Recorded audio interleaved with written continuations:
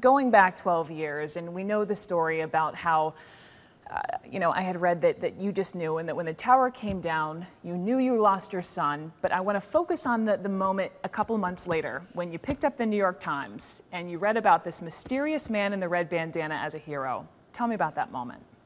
Well, it was an incredible moment for me. Something had been driving me since the beginning to keep searching for Wells, keep looking. Something was telling me that someday I might find him. And so his body was recovered on the 19th of March 2002. So although he had been in his offices on the 104th floor at Sandler O'Neill and Partners where he worked, at the time the attacks began, his body was recovered with firefighters that were at the Incident Command Center under Donald Burns, who was the incident commander.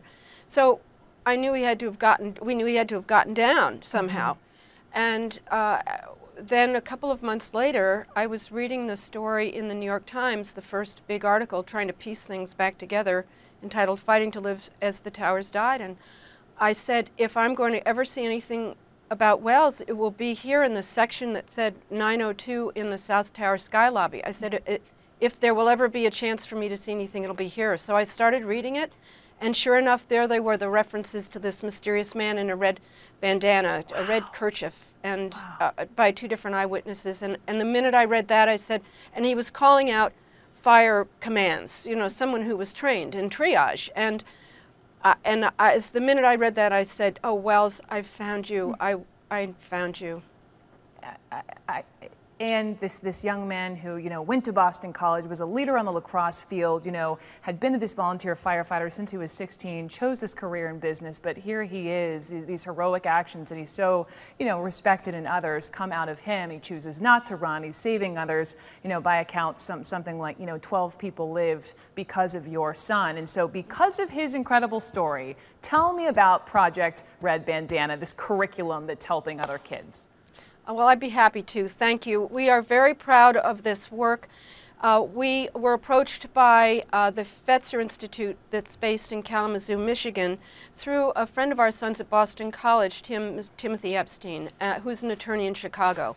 He was working on the Sports and Embodied Spiritual Practices Advisory Council for the Fetzer Institute, and their mission is to study how love and forgiveness can work in the world. So the Fetzer Institute approached us through Tim to say, why don't you give us a proposal for your next creative step? And back in 2011, for the 10th anniversary, another friend of Wells's, Drew Gallagher, produced a beautiful 13-minute documentary for ESPN that actually won a Sports Emmy last spring. And so we had been receiving yet again another huge influx of tributes from students and teachers and coaches, religious leaders, about Wells, and we knew there was a need. So I said our next creative step needs to be developing a curriculum.